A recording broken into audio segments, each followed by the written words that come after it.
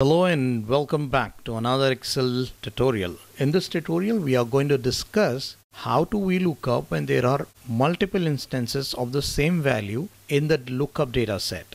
For example, we have John on two instances here that we want to look up values for. And in our data set, you can see John is on row 2 and he's again repeated on row 12, where the value is different for the return.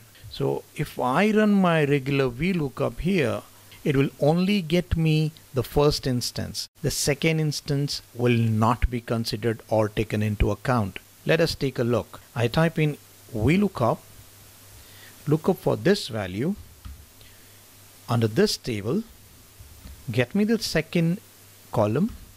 It should be an exact match, so for that I will enter 0, close the bracket and press enter. So I have my first instance returned.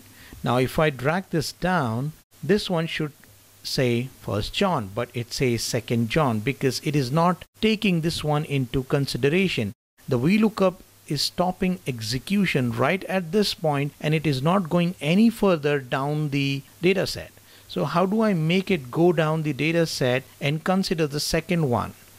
Let us take a look. Let me get rid of this VLOOKUPs. Now to make VLOOKUP go down to the second instance, we will have to do a little trick. For that, we will insert a column right before our lookup values. That is, in the column A, we will right click on the column A, click on insert. This will insert a blank column. I will expand this column a bit. We can call it anything. This is going to be a temporary until we are done with the lookup. So I will just call it temp. And now here in my temp column, what I want to do is I want to take a counter of this set of data here. For that, what I would do is I will type in equal to CountIF. That's the function I require. And I want this range to be counted with the lock on the last cell. I don't want it to go down. So I will lock my last cell. I want the first reference, that is B2, to go down on B3 to B17, B4 to B17, so that my first values are not taken into account when the new counter is being calculated. Let me show you what happens when I do this. I will press comma, select this value. If the value of B2 is found in the range of B2 to B17, count it. So it says, okay, it's 2.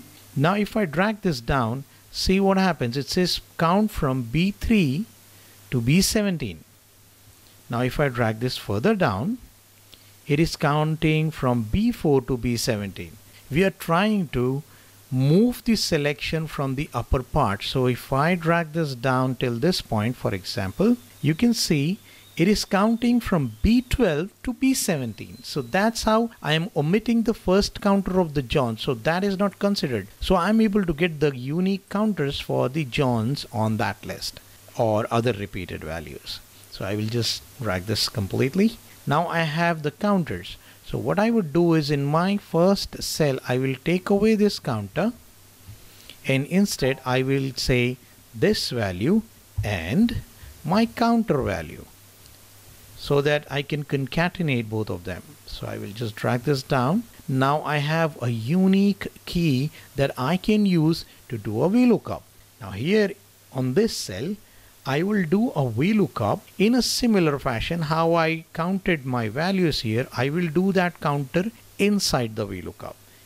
Before I do that, I will just run that counter here for your reference. So it's going to be CountIF in this range.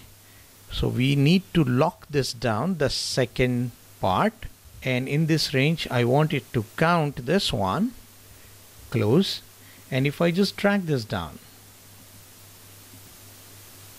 you can see my counters are properly taken into account. So I will just copy this function so that I could use that in my VLOOKUP here. Now let me adjust the width of this one. I will go ahead and type in equal to VLOOKUP. Now what is the value I want to look? I want to look for the value which is this and the counter value so that I can have a unique identifier, comma. Where do I look? I want it to look under this table and get me the third value. That is the third column value. Then I want it to be accurate, so I will enter 0, close the bracket and press enter. Now I have my second John in place. Now what happens if I drag this down? Will I get the first John? That is this value. Let's see. Let me drag this down. There we go. It worked. So even if the values are repeated multiple times, this trick is going to work perfectly for you.